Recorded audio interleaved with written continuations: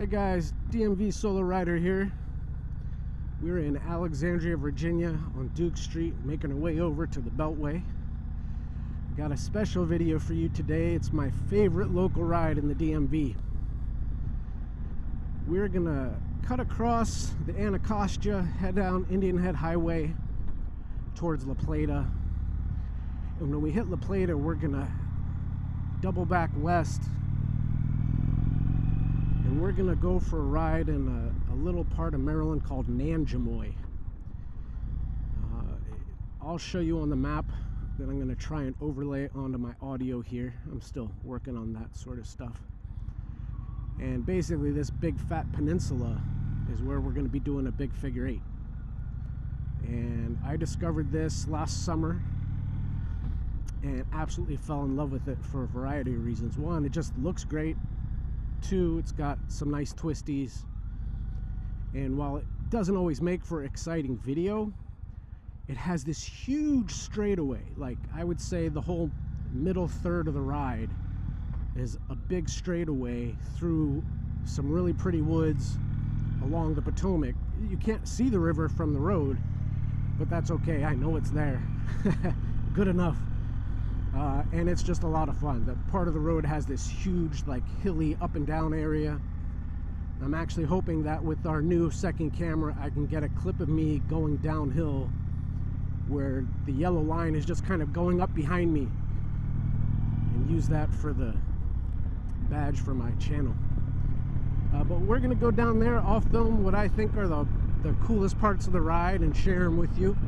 As always, I will put a link to maps down below, so that you can check it out, download the GPS coordinates, and pop it into whatever device you're using, and go try the ride out for yourself. One other note, if you want to subscribe, that would be fantastic too.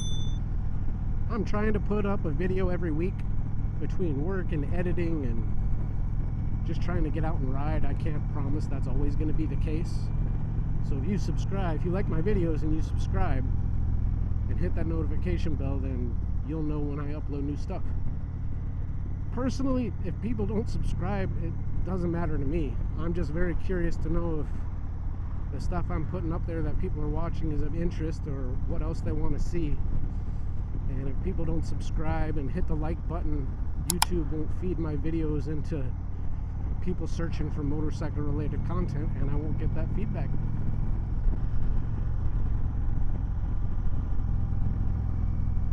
I'm in my full gear and I keep passing all these guys in short sleeves, and I'm really feeling quite jealous.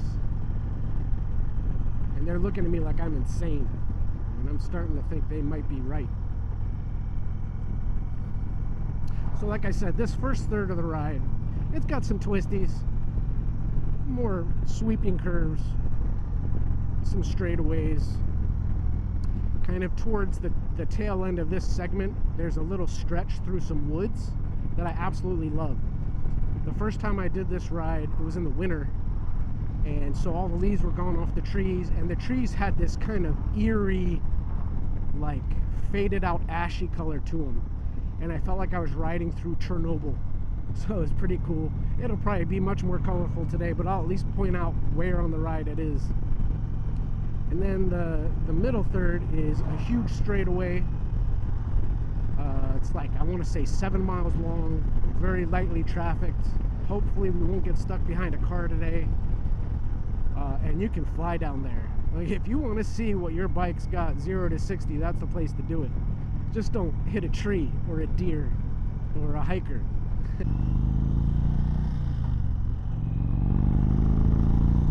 some of that straightaway action. There are some cops out here. See them occasionally. I've never actually come across any sort of speed trap, but there's so many motorcycles out here, there's got to be some at some point. Speed limits are pretty good, like 45 plus, 45 to 50 usually. I'm in standard mode. When we get into my little Chernobyl area, I'll pop it into sport mode, which basically means I'll probably go 5 miles an hour faster than I would otherwise. The engine just sounds louder. That's okay. I love the sound of my engine.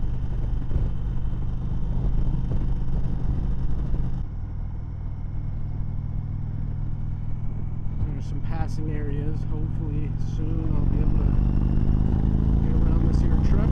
Right now,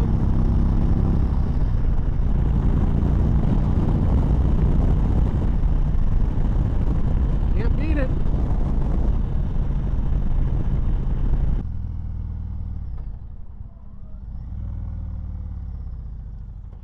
This is a steep right. I didn't do that very well. Then we got a sharp left into my favorite little area.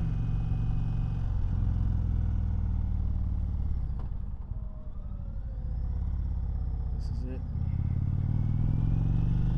In the winter, all these woods are leafless and gray. It's so cool. I will say that there are plenty of driveways on this road, and a lot of them are gravel, which means you can't overlook gravel in the middle of the road.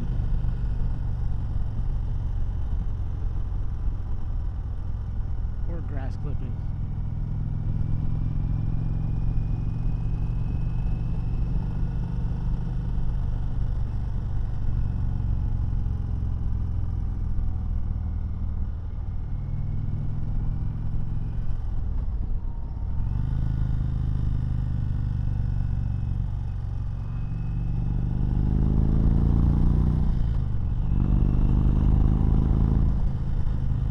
It's a good 10 degrees cooler in here.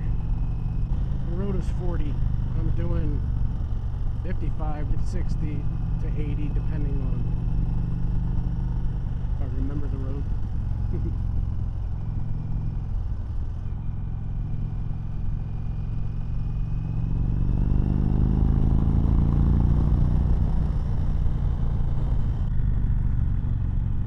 Pretty good turn coming up here. I always think it's this right here, but it's the next one.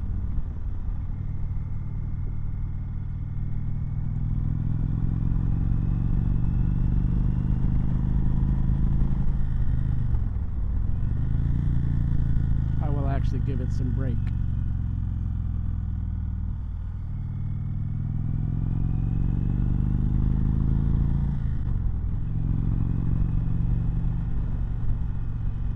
This next stretch, that was it. That was my favorite little part of the ride for the winter. This next stretch is kind of boring. Well, I'll probably cut it out in editing. And then we'll get ourselves to the huge straightaway. We got another rider up ahead. This road is heading down towards our wooded straightaway. Hopefully he's not slow. Or slower than me. Look at that. Look at that. That, my friends, is a straightaway.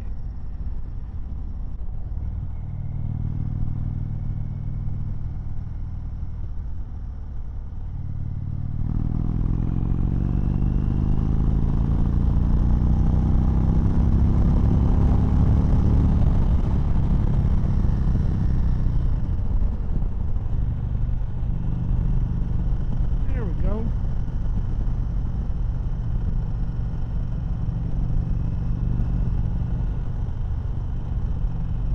Even cooler still.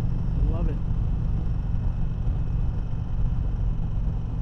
Yep, here we go. 8.5 miles, which is most of the way to our little river stop.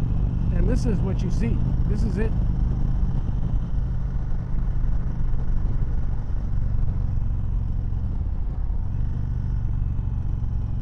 Let's slow down to speed up.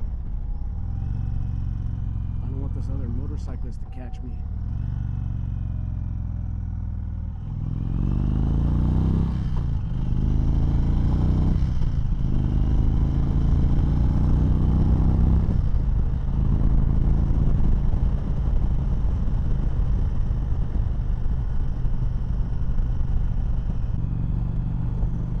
Potomac. Like, go on the wrong side of the road.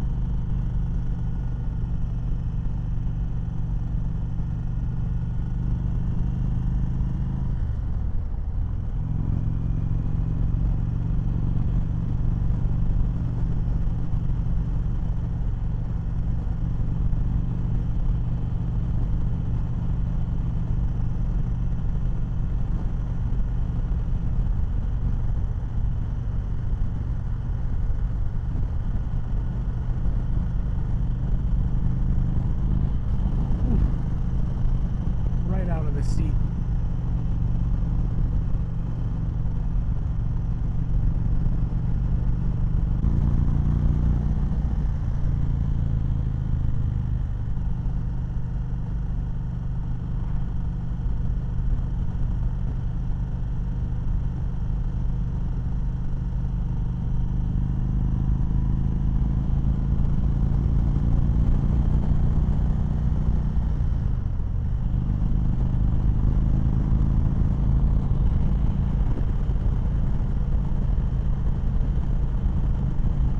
That hilly area is coming right up here. I can't remember. We'll get that good shot.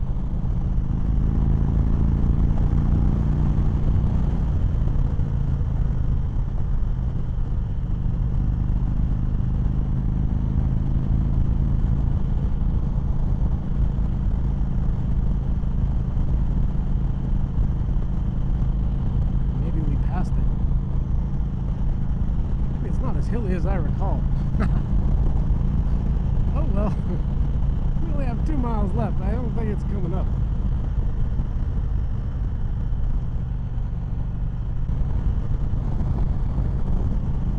You gotta admit, it's really cool riding through here.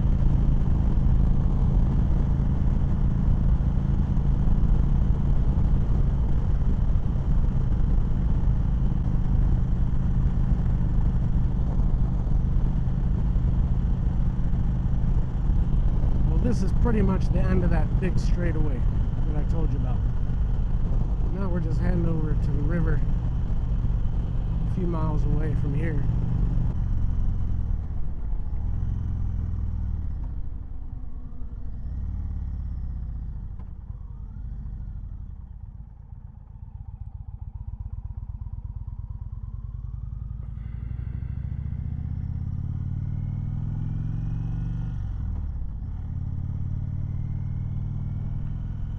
Here's the little road down to the Potomac. Port Tobacco Road. Really pretty out here.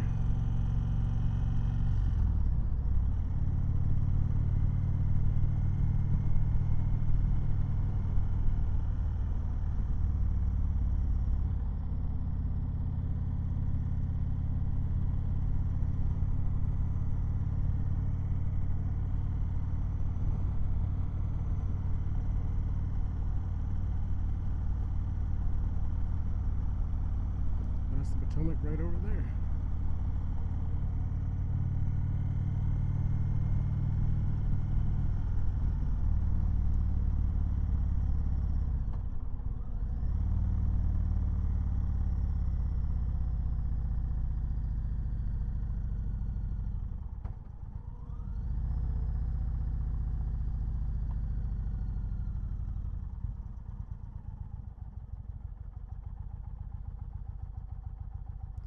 Park over here at a little shady spot.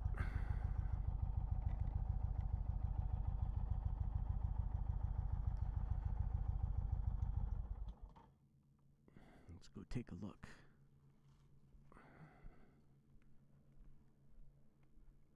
Hey, bunny rabbit. That's the Potomac River. Hopefully you can see.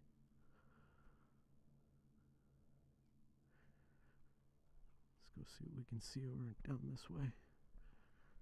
People motorboating out there.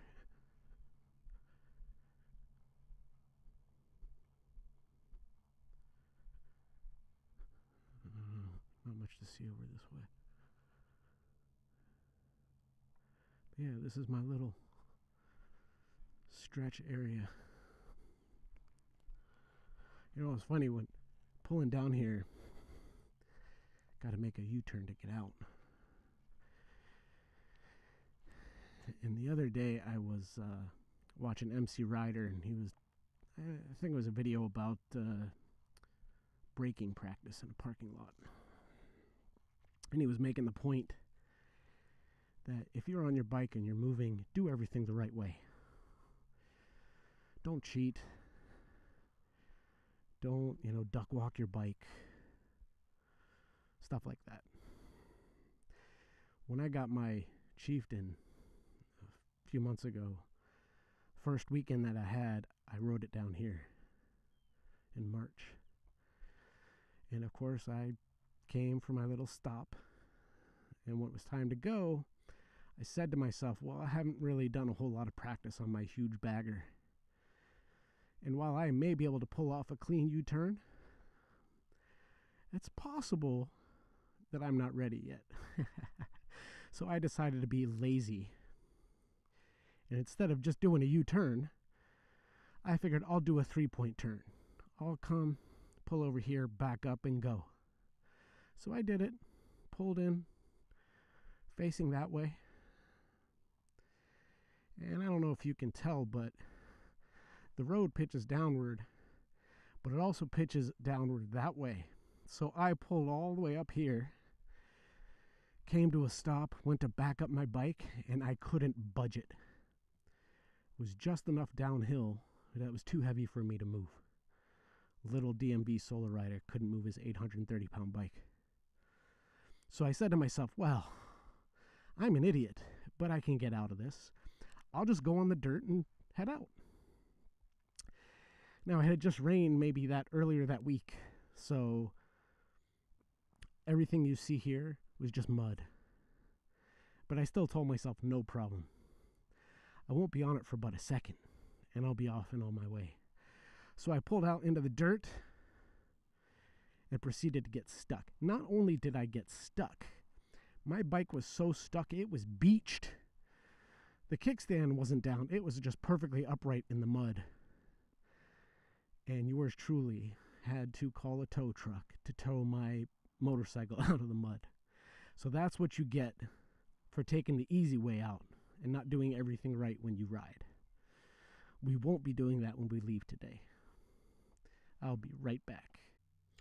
All right, guys, we are back. We are stretched and ready to ride. The only problem is I forgot to bring some of my spare batteries, so only got about 30% on that one and 40% on my chin. So we'll get going, and I'll show you a little bit about the last third of the ride, and then I will probably get cut off. I'm so sweaty I can barely get my gloves on. Whew. There we go. All right. Let's make that clean U-turn.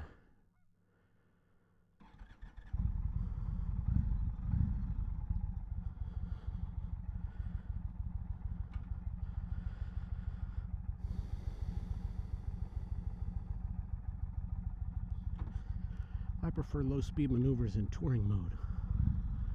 It's just more gentle. Let's go.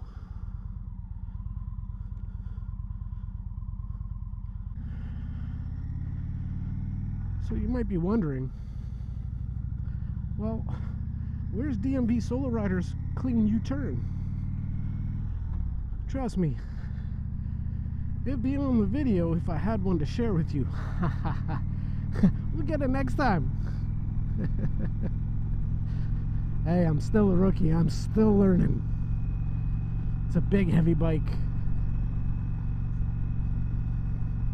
And I can't actually turn my head all the way around like you're supposed to. Now, don't get me wrong. I'm not trying to shortchange the last third of the ride. It's a nice ride. It's just not as scenic or different as the first 2/3.